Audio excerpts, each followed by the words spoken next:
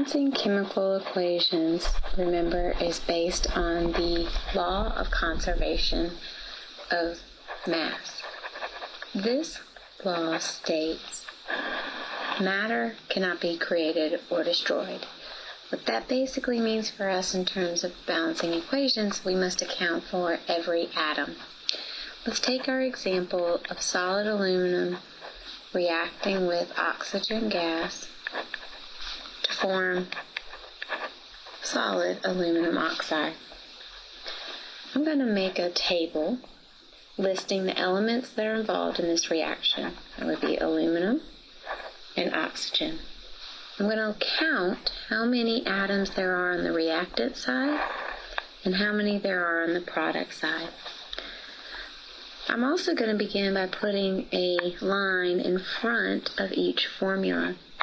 That tells me where I can put my coefficients if needed to balance the equation. Looking on the reactant side, on the left side of the arrow, I see I have one aluminum atom and two oxygen atoms. The two oxygen came from the subscript in the formula. On the product side, I have two aluminum atoms and three oxygen atoms. You can see from this table it's not balanced. There is only one atom of aluminum to begin with, and we have two in the products. Since we cannot create matter out of nothing, we have to make sure the number of atoms for each element are the same on both sides. So I'm going to need to change this from just being one aluminum atom to two, and I do that through a coefficient.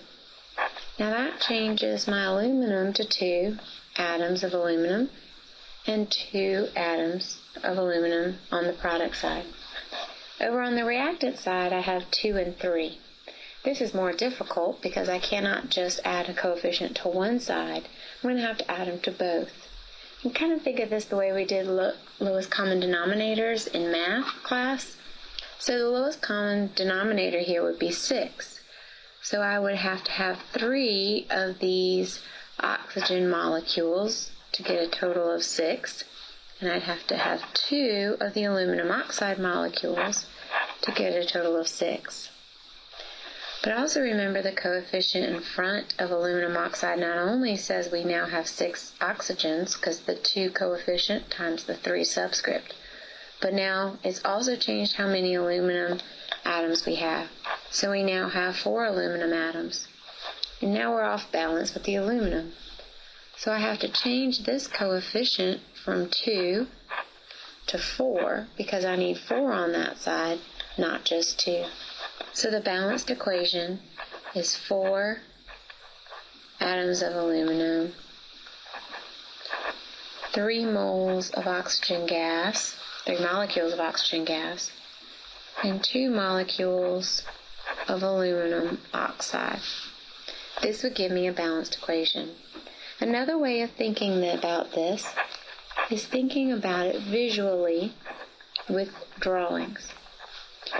If I try to represent an aluminum atom, this is one aluminum atom, where this is aluminum, an open circle would be oxygen.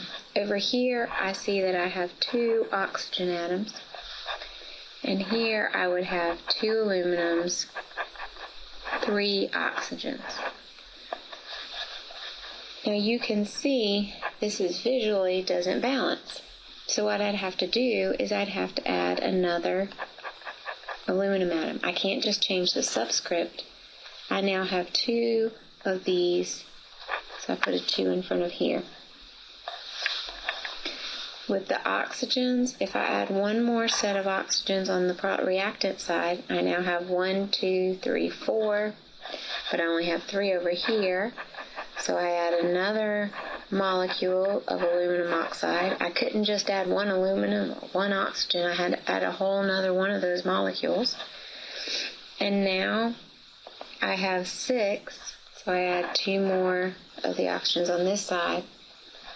But now I have 1, 2, 3, 4, and only have 2, so I have to add a couple of those. So now when I look at it, I see there are 4 aluminums. 1, 2, 3, 4.